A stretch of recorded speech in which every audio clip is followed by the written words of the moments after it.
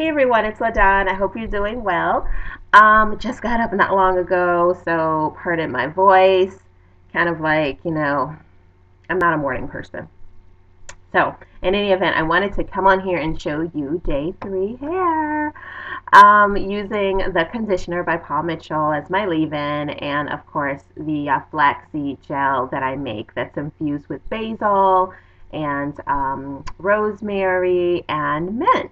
So last night I did the same thing I did the previous night, which was I misted my hair. You know what? I think I forgot to mist my hair before I went to sleep. I did not mist my hair.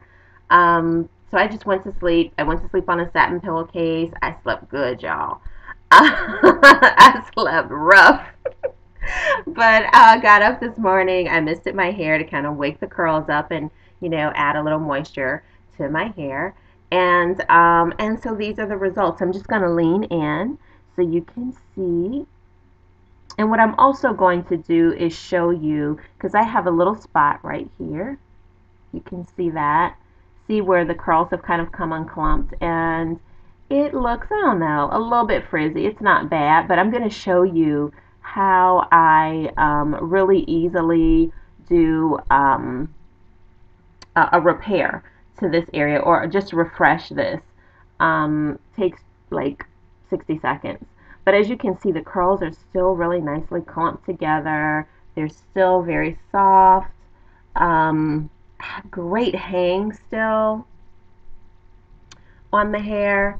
Up here, up top, um, it's still very soft, and I have definition, but it's interesting because the curls are not necessarily clumped together, and normally I don't like that effect, but I like it with this gel, and with, I don't know if it's the gel or if it's the leave-in with the gel, but I really like that look with or that effect that's created with that particular combination. It works.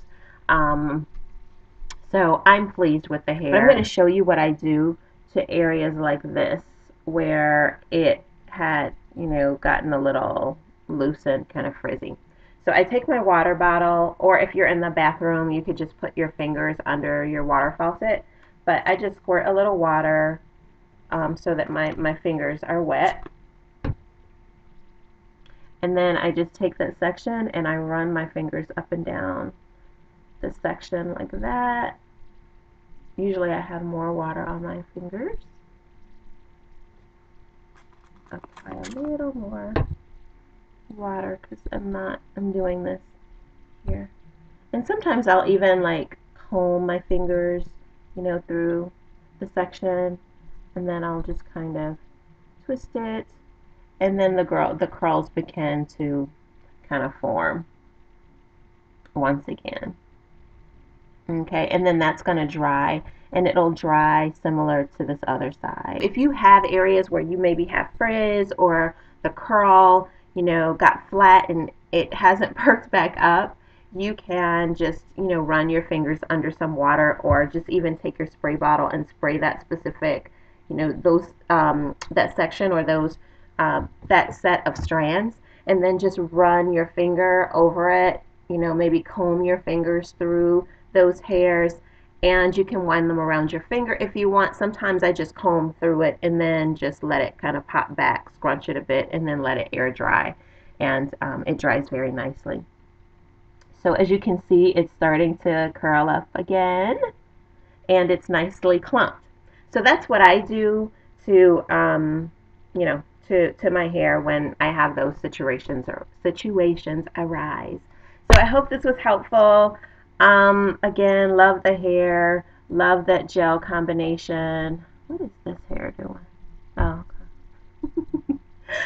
Love the hair, love that combination, and I'm just so pleased with it. So I will see you guys in the next video. Talk to you soon. Bye.